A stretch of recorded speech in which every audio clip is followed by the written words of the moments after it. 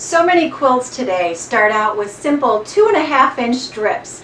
You can make the most beautiful designs from something very complicated or something very simple, like this rail fence quilt. And we have the perfect tool to help you cut 2.5-inch strips quickly and accurately. This tool also cuts 5-inch strips that you can turn into charm squares or 10-inch strips for layer cakes as well. The Shape Cut Sprint is the tool that we're talking about today, and it actually has cutting slots in it every 2.5 inches, which is perfect. So if you want to make your own jelly rolls, you can cut 2.5-inch strips. If you want to make your own charm squares, you can cut 5-inch strips, turn the ruler in the other direction, and subcut to get 5-inch squares, or you can even cut 10-inch strips and subcut to get 10-inch squares for your layer cakes. So it's a very versatile ruler. Let's show you how it works. Start out with a full width of fabric, fold it in half, and then we just want to take that and fold it in half one more time so that you're cutting through a little over 11 inches of fabric.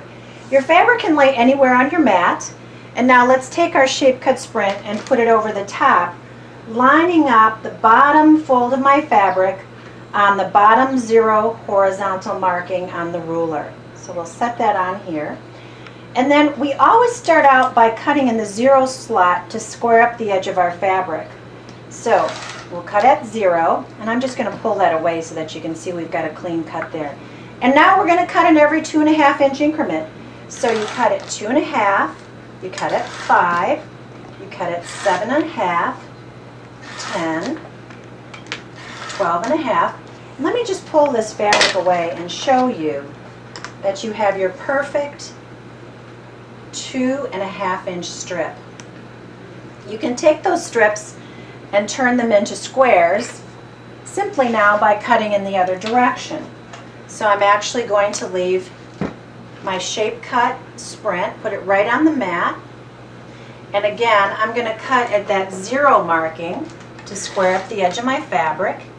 And again, I'll cut at 2.5, 5, 7.5, and 10. And that would be how you get all of your perfect 2.5-inch squares very quickly and very accurately. Squares are often needed for quilts as well, so this is a handy tool for that. To make your 5-inch charm squares, you would do almost the same thing. You simply want to take your fabric, again, fold it in half again, and lay it down on the edge of your mat. This edge is squared up, so I can go ahead and line up the 0 vertical marking and the 0 horizontal marking. And again, for this, I'd simply cut at 5 and 10 to get my 2 5-inch strips. And then I could actually turn these again and subcut to get my 5-inch charm squares.